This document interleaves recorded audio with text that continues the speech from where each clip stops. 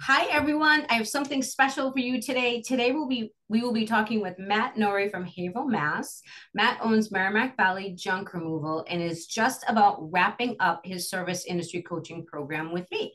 So I wanted to have him on today because he's having some pretty remarkable results while he was in the program, and I thought it would be awesome to share his story. So welcome, Matt.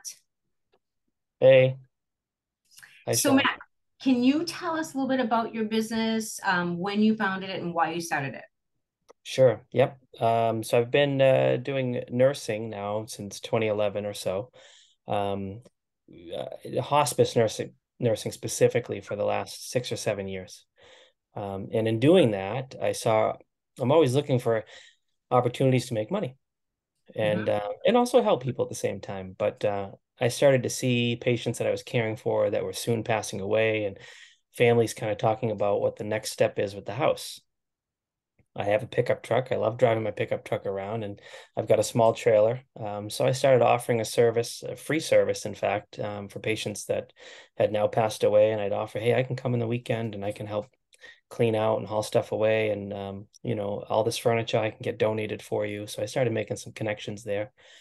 And then Okay. it kind of got to a point where my wife says, well, Matt, you're spending almost every weekend now cleaning out and helping out people when you can do Mhm. that, but you could actually get paid for it if you set yourself up right. So she turned you on to that, maybe like saying, "Let's make some money with this." Yeah, she's saying, I don't mind you working as hard as you are, but you could be getting paid for what you're doing. It is a service.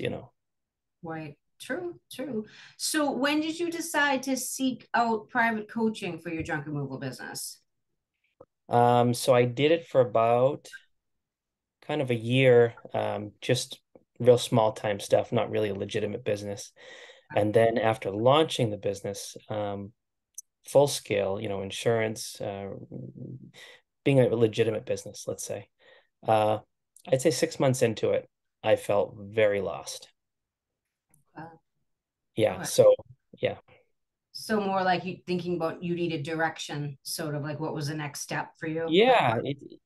It's hard. I was going online and asking other junk removal companies, including some local ones. I just blindly sent them emails with questions. And one of them actually called me back and said, that was pretty bold, mm, asking all that you did. And he answered my questions, and great guy. But I needed some more intimate coaching, something that was a little more tailored to what my thoughts were, and I needed well, some direction.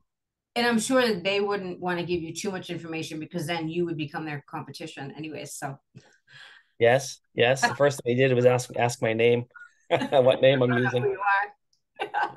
So how was business going for you before you decided to seek support, and start working with me? And what would you say are the biggest obstacles you were facing? Um, Business was okay. Very, very, still felt very much like a hobby. Um, I was putting ads out there, but they weren't professional. I would get people that would call, and I would go out and look at this job, and basically I would take anything I could get. But I realized really quickly that those necessarily weren't that wasn't my clientele. Got I'm it. going to leave that up to the guys that don't have the insurance, the big overhead, the expenses. I wanted to chase after the realtors, the whole So house. when you say ads, do you mean like social media ads? Is that what you mean? Yeah, yep, Okay. yep. So I would post something like personally on Facebook, on my personal page, and people that knew who I was would kind of share my little thing and so forth. But I didn't have a Facebook business page by any means. I didn't really even know how to use Google. I did Google searches and I could see other junk removal companies, but I didn't know quite how they got there and how do Right. they, yeah. So you didn't really know the process of how to do it. Like you were just taking on advertising within your friends and networking small, and they were referring you people, like more like That's that. it. Yep, a lot of warm handoffs from friends of friends. Right. But those Job go story. away quickly. Like you could get one or two and then you won't get any for a couple of weeks or whatever. So it's sporadic. Yeah, I could go 2 weeks only having picked up a sofa. Okay. Right. True. So what would you say? So I know you've been in my program a little over 8 months now. So tell me how your experience has been so far and what do you like about it? Like or love? I do. That's Uh, nice. Tell us yeah, what you well, love about it. so well, first of all, definitely being a business owner, there are times where you just kind of feel like you need to scream. Mhm. And it's just seeing your face, honestly, and getting on with you. Oh, I love talking just for a few minutes about kind of what's going on. And then we take a deep dive into action steps. That was always really big for me. I'm not a very organized person. So, you letting me just kind of vent for a couple minutes and then say, okay, here's what we're going to do today. And you've got it all well planned out. What you're looking at, I'm looking at, you're sharing different sheets with me. And you're giving me homework at the end, things that I need to work on and be prepared for the next time we meet again. And in the beginning, I think it was a little difficult for you to get organized to get the homework done, Big time. Yeah. right? Yeah. And So sometimes, I would be sometimes, nudging you to do that. Do that, get that done. It needs to be done by next week. mhm, yeah. And Okay. sometimes I didn't meet those goals. And you'd say, okay, I'm going to meet you where you're at. Let's back up a little bit. Yeah. There's, And there's no, there's no cookie cutter template for this. I everyone know that. is at a different level. They go on a different speed. They could have something personally that went on in their life, or a vacation or a wedding, and they couldn't get to stuff. So you just kind of have to figure out how to get back up and keep executing on the tasks, I feel like. Yeah. Yeah. So what would you say the major changes have been since we started working together? Number one would be revenue. Okay. Um, I still work my nurse. Yeah, that's a big one. Let me shut that off. Sorry. I still work as a nurse, and on the days that I'm working, I'm getting on average a dozen phone calls a day, and that's a normal day. Um, I started off between some weeks not making anything, and on my best weeks, maybe making 1,500 to 3,000. And now it's very common to get between 8 and 12,000 in a week, and that's working 3, maybe 4 days doing junk That's removal. that's a huge difference. Yeah, Huge difference. yeah. What do you think caused that difference? Like, how did you change your marketing? Mar with you, Facebook Marketplace. I mean, Facebook in general. Yeah, Okay. gosh, I don't use Facebook Marketplace.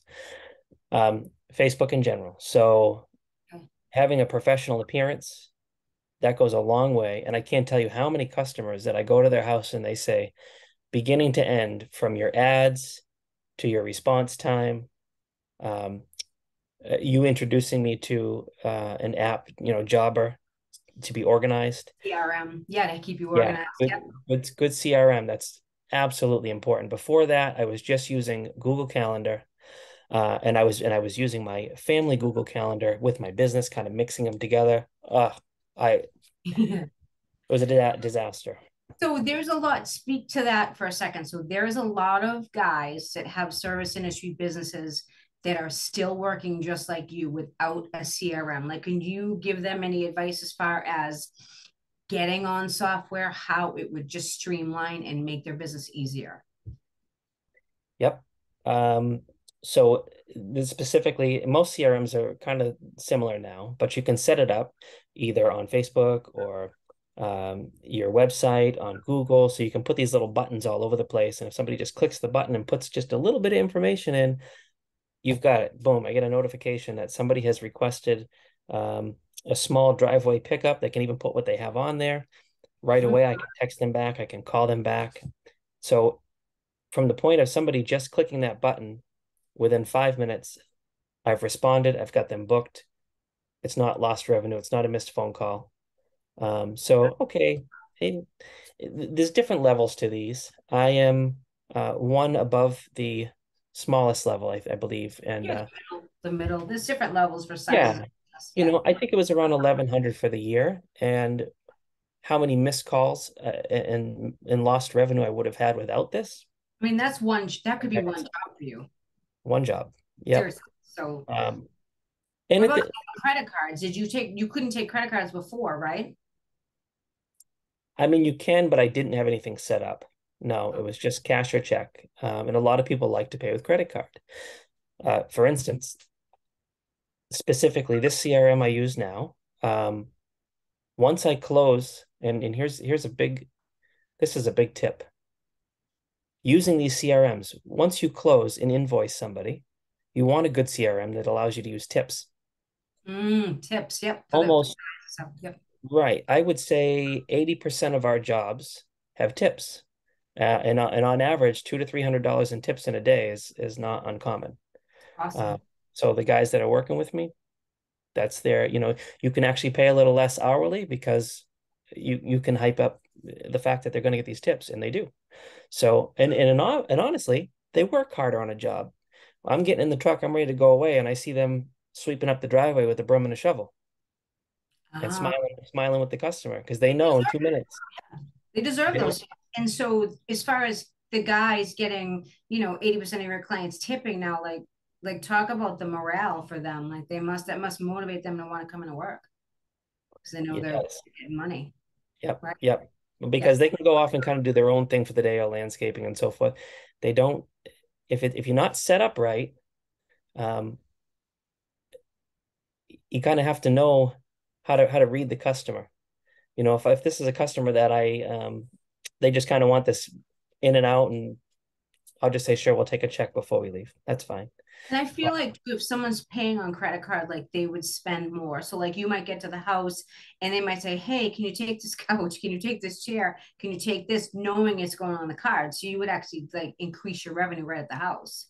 yeah, yeah. And a lot of times I'll let them know before I come. I give them just a brief text message that lets them know, hey, I booked you. You probably received a message with your booking. Mhm. Once we're on the job, I'll give you, if I haven't quoted them already, I'll quote you on site. If you're happy with it, we'll go ahead and do the job right then and there. I'll say, we take all forms of payments, so don't worry about it. Cash, check, and card. And most people prefer to pay with that card. And sure enough, For the sure. tips come with it. Do you think that your closing rate increased because of all the systems you've put in place? Yeah, very much so. Before I started working with you, I didn't even have my pricing down. And Mm, so to stand before a customer and have them, you look at everything that they have going, and I have to really sit there and kind of like ponder in my head. Uh, they can feel that. that- So they're not confident in you if you're not confident in yourself. So your systems probably increase your confidence in front of them. Yeah, big time. Everything is so fluid and smooth, and the last piece that they're waiting for is that price.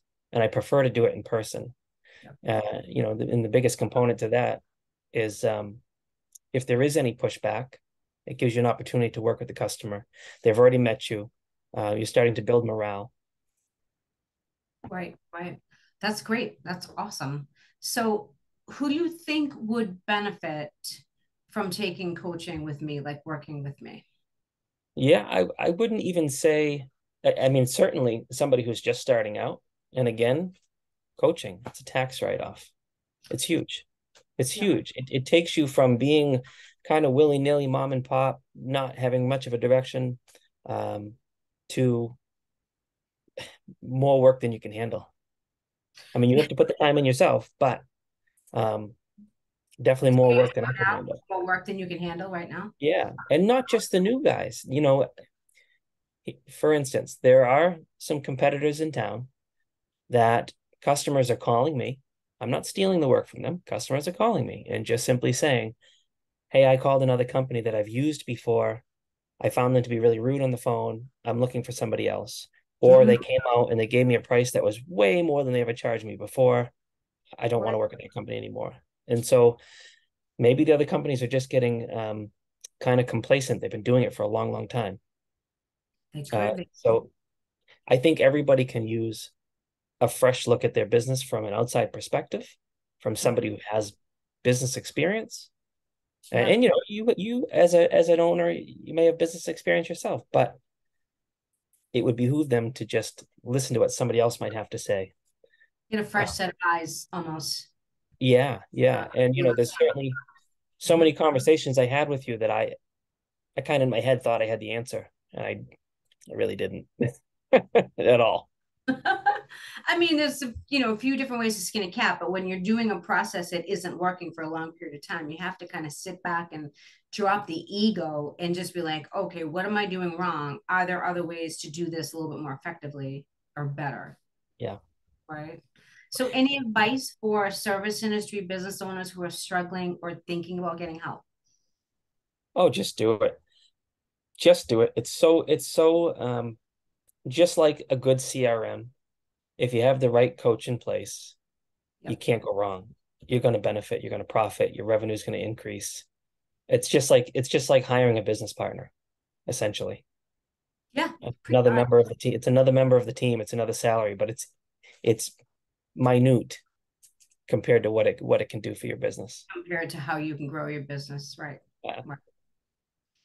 Well, awesome. Well, thank you very much for your little interview. I know you have to get back to work and stuff. I know you're pretty booked, but I just wanted to thank you for that and create the best of luck with your business. Thanks, Cheryl. All right. All right. Bye, Matt. Bye.